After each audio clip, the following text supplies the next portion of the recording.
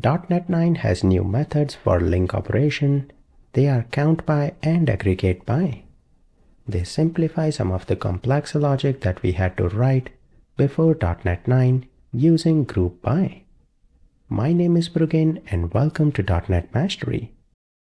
If you are new to the channel, make sure to click the subscribe button. That way you are notified when I release a new video in the .NET domain.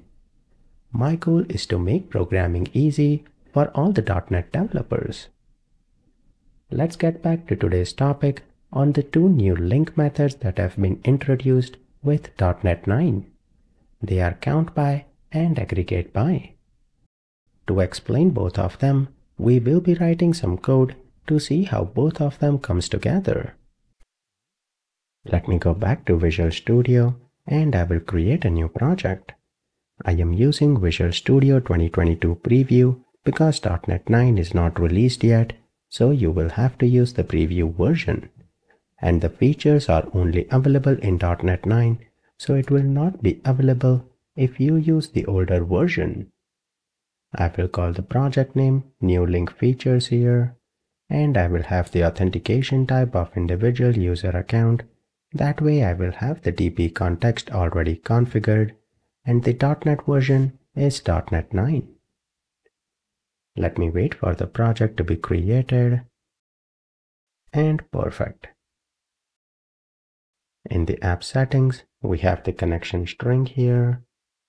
That is fine. Let me remove the grid. Perfect. Now we need to create few models. The first model that I want to create is in the models folder. Let me create a new class, and that will be student model. I will create three properties there: ID, name, and gender.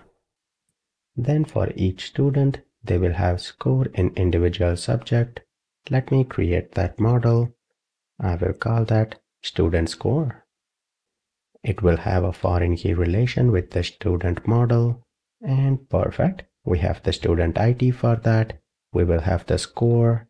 This will basically based off 100. So out of 100, what did they score? And we have a subject name. Now I will not add validation that it should only be within a range of 1 to 100, but you can do that if you want. In the data application DB context here, we will have to create DB set. Let me create DB set for both student and student score. Now I want to seed some data in both the tables. That way we have something to play around. Right here, let me override the onModel creating. And there we will seed some data. Let me first seed some data for the student, and we will create 3 students there. We have the ID of 1, 2, 3, and 2 male and 1 female. That is great. Next, for each of the student here, I want to create something in the student score. So right here, let me add that logic here. And for each student, we have 3 subjects and the individual scores for each subject. That looks good.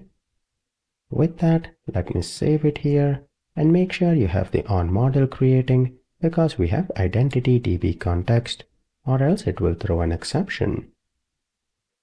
Let me add a migration here, call that initial, and then update the database. Perfect. The migration will have the seeded records. We can take a look at that here. And yep, we have that. Let me wait for the migration, and it's done. Perfect. That looks good. With that, our base project has been configured. Let me go to the home controller, and now we will see the new features in .NET 9. First feature is CountBy. For that, what I want to do is I want to basically display the gender name and the number of students in that gender. So basically it will be male 2, female 1. At first I will do that using the traditional way before the new feature have been introduced. We will require our database read-only application DB context here. Let me inject that.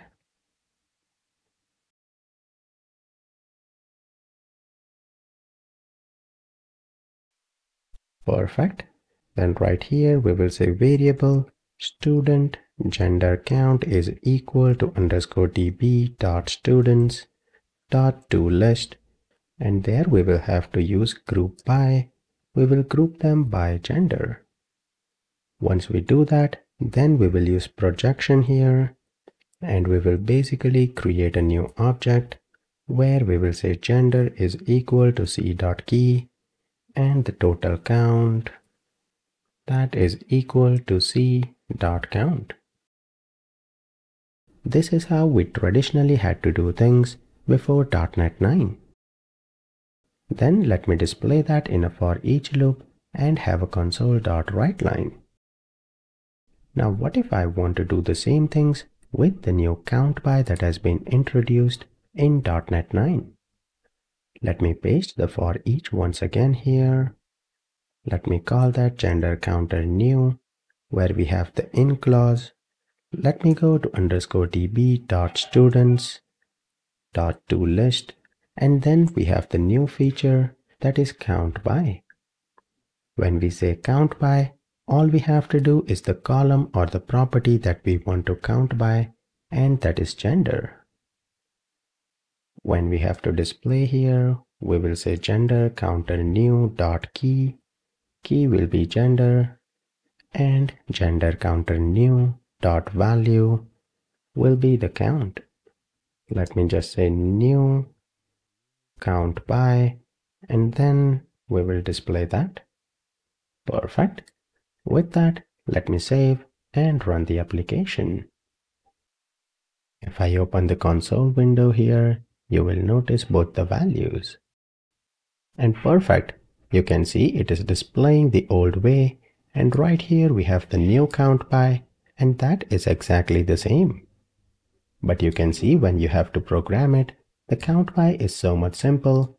All you need is count by, and that's about it. So that is the new feature count by in .NET 9. Next feature that I want to introduce you is AggregateBy in .NET 9. Now what I want to do is let me open what we have seeded here. Each student has scores in few subject. I want to display a list where we will have name of the student and the total score that they have across all the subject. How can we do that? First, let me do that in the traditional way without using the new AggregateBy. We will create a variable student score total is equal to underscore db dot student scores, and we want name of the student, so we need the include statement there. Perfect. On there we will have to use group by, and we want to group that by student dot name. After that we need to use projection. We will project that to a new object here. In there we want name of the student, that will be inside u.key, that is the key name here. Add a comma. We want total score. Total score will basically be u.sum. We need to aggregate that, so we will say u goes to u.score. It will basically add that, and we will have the total score. After that we need to print the result here. Let me add a for each loop, and for each student score we will say total score for student name is the total score. Now this is the old way. The new way, let me try that now. And for that we will use the AggregateBy. Let me copy this, actually all of that, paste it here, and let me call that new. We will use that in for each. Perfect. So now let me show you the AggregateBy. We will use the include statement, that is good, but after that we need the .toList here. We want this to be calculated first, and on there we will use the AggregateBy. When we are aggregating that by, we want to aggregate that by student name, comma, we have something called as seed.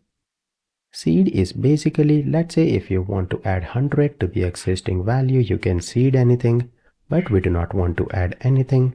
And then the third parameter is the function itself. For the function, the parameters, let me call that current total, and the student record. We will have the function here. And what do we want? We want a variable current total to maintain the total score for that student. So on current total, we will add student.score. That way it will maintain that current total.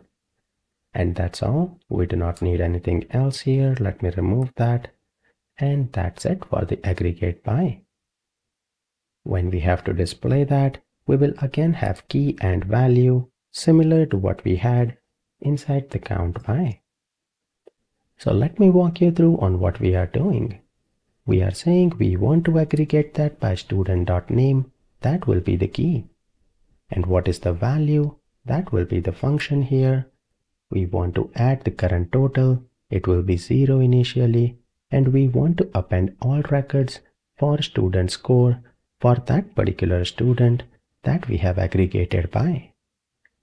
It will give exactly the same result with what we have in the old way, but we are using AggregateBy. We do not have to use any projections or anything with the new methods. With that, let me run that and see if we have the same result. Let me open the console here, and perfect.